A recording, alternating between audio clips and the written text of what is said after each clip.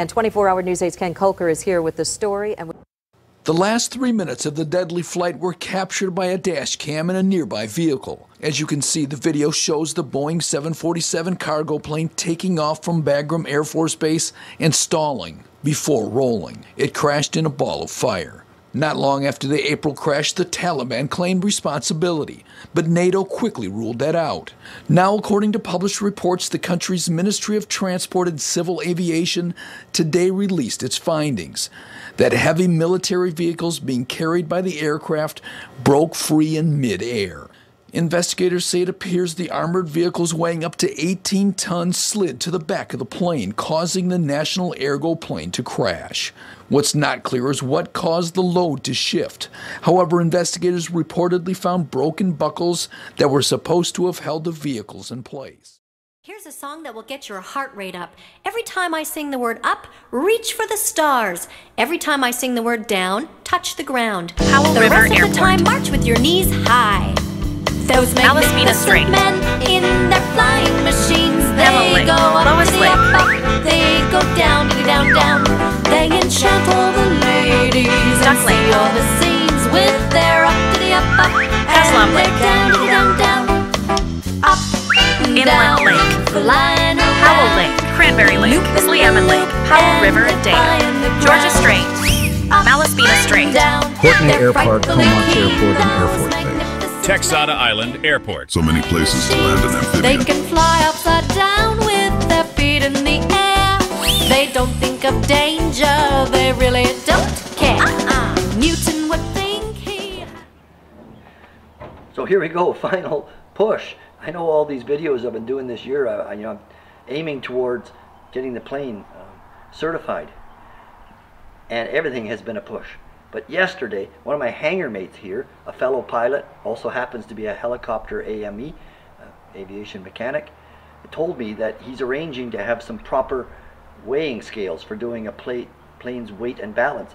He's arranged for them to be here tomorrow because they're going to weigh the club plane over there, the Cessna 172F over there, that just got the new blue and yellow and white livery done. They have to, because they added the paint, adds pounds, they gotta do the weight and balance, and for that they need the proper scales. Well, he's offered to help me do mine. So that was yesterday. And up until now I keep thinking that this weight and balance is weeks away. But when he told me yesterday, get ready for tomorrow, which is 2 days, I realized how close I am to the end. So today, Elaine came up and helped me put the window in on the cabin on the other side, on the turtle deck.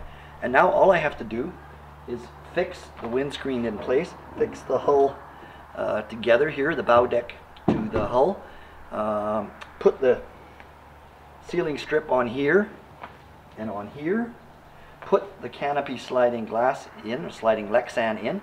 Those pieces are already assembled, they just got to be mounted. I got to put the beautiful Searey seats, cushions in, and then that's kind of the basic structure of the plane. But when you weigh the plane empty, there's still some things that you got to include, and these are the things that stay with the plane always. So things like a tool kit, a safety kit of some sort, survival kit, a first aid kit. Those I all have down at the house and I'll bring up tomorrow. But also, since a seaplane is also a boat, you need some emergency paddles, which will go in there in the luggage compartment. I got a 50 feet of a throwing rope in the event that I'm kind of drifting away from a dock and I got to throw a rope, or something like that, or someone's in the water, I got to throw a rope to them. I got 2 mooring lines. Those will always be in the plane in the event I'm tying up to something. And then I've got this, which is the holder, which will be kind of permanently mounted off the dash, and this is for my little iPad. And then, yeah, I'm a sailor at heart, and so I actually like this part. Some pilots might say you're crazy, but I got a little anchor, a little folding dinghy anchor with a little bit of chain, and I think I got 30 feet of floating rope here. And this will go up in the bow compartment, not just as an anchor, but as a possible ballast, because I think when I'm flying by myself and there's not much weight, I might need to ballast the front end down. We'll see. That'll just be found out during the test pilot phase. So I gotta do those things with the windows, the canopy, the seat covers, and put in this critical equipment that's always in the boat.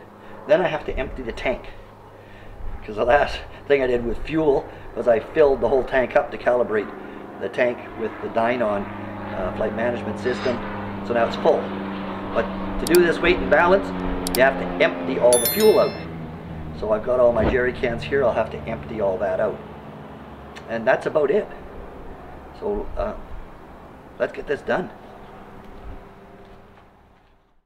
In a flurry of activity to get ready for the weight and balance today, I put on the vinyl seal strip between the hull and the turtle deck, and the hull and the bow deck, also between the bow deck and the windscreen.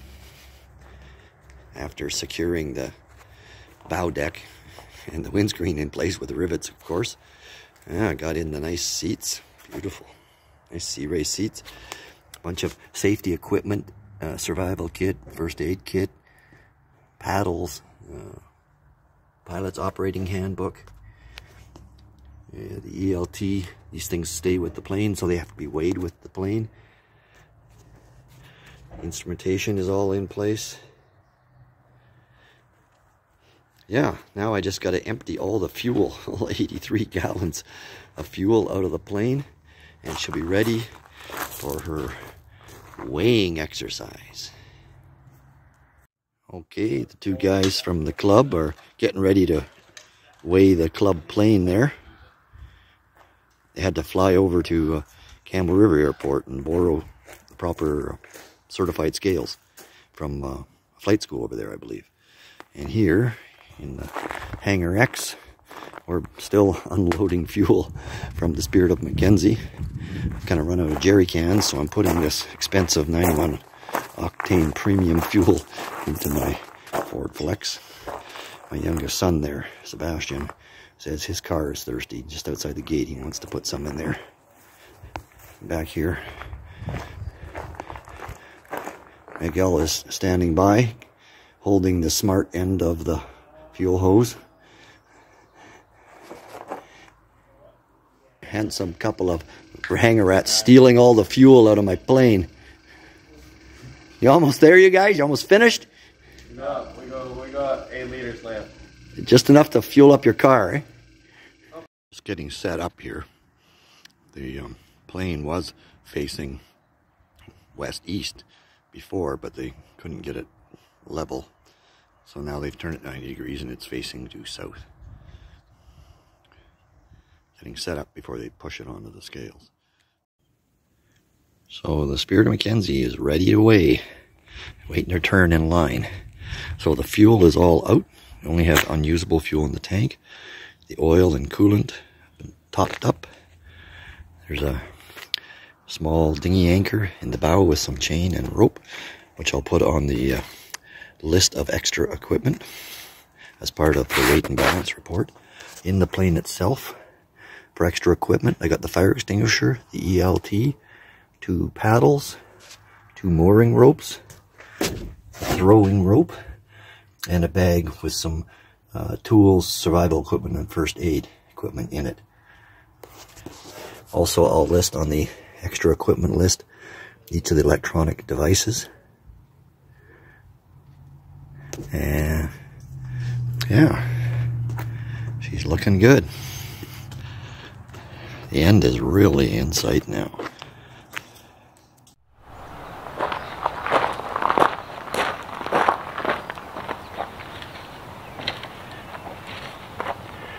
Well, that was great. So the Spirit of Mackenzie has now been weighed. We put her on the scales once the guys were finished with weighing the club plane. Interestingly, Jordan, who was manning the scale readout, the digital readout on the box, asked us to make a guess what we thought the plane would weigh. And me, having access to a pilot's operating handbook, which I'd purchased from Progressive Aerodyne, in which it stated that the empty weight of the plane would be 850 pounds, I thought I was going to win the lottery, already knowing the numbers before the draw took place. So 850 pounds, I said. Oh, Jordan said, not even close. 980 pounds. What? 130 pounds? Overweight? Okay, whatever. I had to accept it because these are certified scales. Jordan knew what he was doing. He followed all the correct procedures, and well, 980 pounds it was.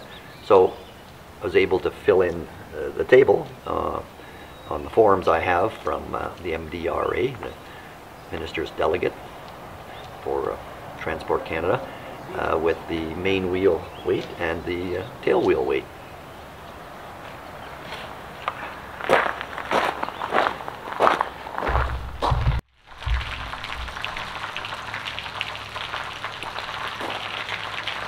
Well, I just got interrupted when two gentlemen came walking down Hanger Alley here, and it turns out that one of the gentlemen, the elderly gentleman, Dave, was the designer of that plane over there, the Skylark, which went into production some decades ago. He was a university professor, I think at Calgary, aeronautical engineer, designed that plane. Apparently he also, I think, still holds some world records in glider flying in North America. But anyway, Dave was here this morning. I haven't seen him around for a little while, but he was here with a fellow named Nick, who was up here from Sacramento, California, who apparently has the license to build, or at least sell, probably build, the Skylark, and owns his own Skylark. Anyway, had a very interesting conversation with both Dave and Nick. So that interrupted where I was, and then just as they were leaving, it started raining. So let me just carry on with what I was talking about to do with the weight and balance.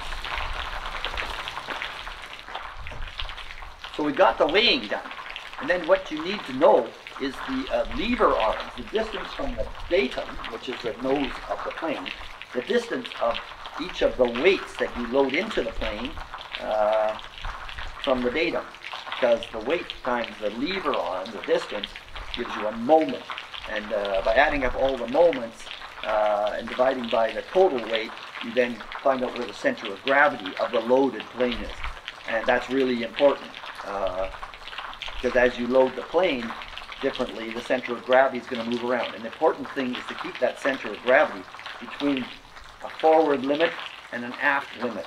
And the forward and aft limits are established by the plane designer. And that's where I had some confusion.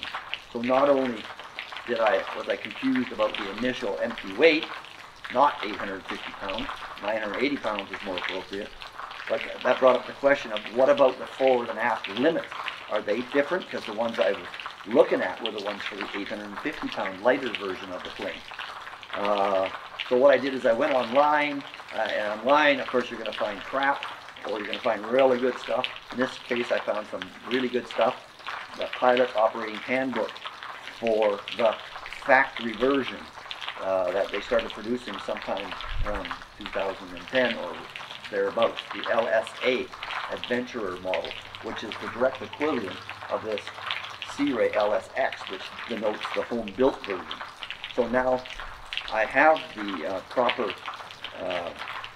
dimensions to use for the lever arms, for the main gear and the tail wheel, which I am checking today just to make sure that what's in that most recent version of Pilot Operating Handbook that I have is correct, and it is. So that's what I've done here with my verticals and my tape measure and my lines on my car, my right angles, protractors, triangle rulers. I've established what my lever arms are. Now some of the lever arms I can't really measure. Just for instance, the passenger and pilot, where when I'm sitting down is my center of gravity. You know, when I'm sitting down, it's not at the front, not at the knees, it's not at the back, it's not right in the dimensional middle, my lap, because most of my weight is up here. So I don't know where to measure for the pilot passenger, so in that case, for that measurement, I go by the Pilot Operating Handbook, the right one. And the same thing for the fuel and the engine. You can't measure where they are. Only I guess the factory or the designer could do that. So I have to go by the book there. Anyway, so now I've got the weight, I've got the lever arms established, and now at home I'm going to calculate all the different weight and balance scenarios that the plane might go through. And in the pilot's operating handbook, they're very good there. They give 8 likely scenarios ranging from a very light pilot with no passenger, and no fuel and no baggage, right up to a passenger and a pilot, full baggage, full fuel, of course not exceeding the gross takeoff weight of 1,500 pounds for this plane. And so I'll run through all those scenarios. And that has to go into a report to the Transport Canada's representative as I hint of having an inspector come to the site and do the certificate of airworthiness process. So there you go. Raining. Really getting down to the short strokes now. One of the last tasks I have to do before my inspection to get the certificate of airworthiness is I've got to secure the properly engraved Canadian aircraft identification plate onto someplace conspicuous for the pilot when they get into the plane. Now the Searey manual says to put it way out at the end of the tail boom, which I don't think makes a whole lot of sense. I'm going to put it right here, secure it to this pylon so the pilot can't miss it, or anybody else in this area can't miss it. It's a stainless steel plate. It's different than the one the Americans use and the one that was sent to me by the Experimental Aircraft Association. But anyway, it's the plate I have. I've just got it engraved. It's got my name on it. It's got the aircraft model, Progressive Aerodyne Searey LSX, serial number 1 Lima Kilo 600 Charlie. So I'm going to secure that here with some rivets. Put a little bit of masking tape on the back there, and I put a line on here already exactly where I want it. I have to be really careful that there's a lot of wiring going up into here, and there's also the pylon structure, big 2 inch by 2 inch, or 1.5 inch by 1.5 inch aluminum tube here. So that's good for this one, and this one just be careful I don't go too far in there because there is wiring in behind there. Okay. Up and down, flying around, looping the loop and defying the ground. Up and down, they're frightfully keen, those magnificent men in their flying machines. They can fly upside down with their feet in the air. They don't think of danger.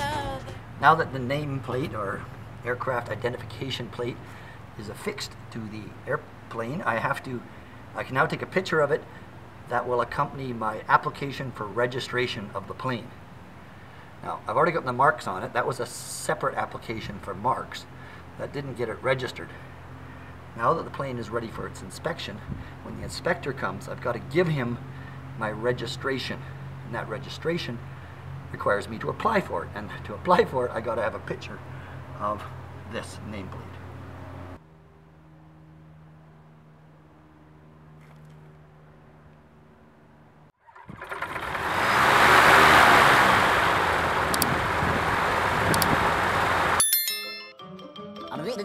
That's all, folks.